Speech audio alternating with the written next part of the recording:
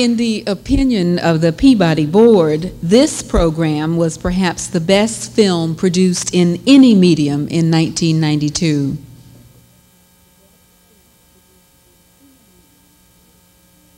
Taxpayers are putting out $100 million a year to maintain our libraries across the seas to get out the American message. Is it right that those libraries should be stocked with books by communists? Well, we have a list of those books and those authors, and that is what G. David Schein and Roy Cohn are crusading against. Anybody got a problem with that? What's your jurisdiction? Our jurisdiction? What's your name? Huh? The whole damn government, that's our jurisdiction, and don't you forget it, pal. Here to accept for Citizen Cohn are Doro Bachrach, producer, and Mr. James Woods.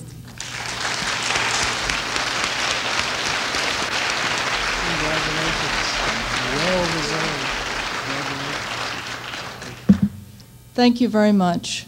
When we were assembling our cast for this film, a number of actors who lived through the McCarthy era came in and said to us, "I can't believe they're letting you make this film. 40 years ago, making this film would have ended our careers." This film got made because Michael Fuchs, Bob Cooper, and Richard Walzer at HBO felt it was important to tell this cautionary tale. It got made because James Woods had the courage to embrace this infamous American villain. And most of all, it got made because this story from a book by Nicholas von Hoffman and a fine screenplay by David Franzoni was put in the hands of a man of fierce vision, the film's director, Frank Pierson. Mark Rosenberg, Paula Weinstein, Linda Gottlieb, and I thank you all.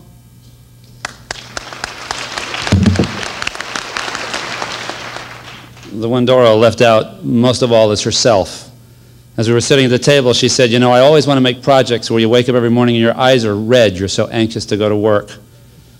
And earlier, the gentleman who received for WGBH about the documentary about making computers reminded me of a story that is famous about John Scully, who was at one time the president of PepsiCo International.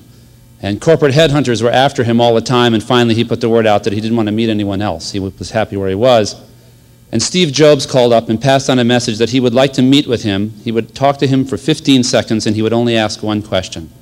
Intrigued, Scully invited him into his office, and allegedly, Steve Jobs walked in, looked him in the eye, and said, "Do you want to sell colored sugar water the rest of your life, or do you want to change the world?" I think people like Doro Bachrach and all of the people in this room, unlike many of the people in our industry who are so busy selling colored sugar water to the millions who turn on their televisions, who go to movies, and who listen to radio, I'm proud to be a part of people like Doro Bachrach and like the people in this room who have received these awards and who have granted these awards, because you indeed all are changing the world.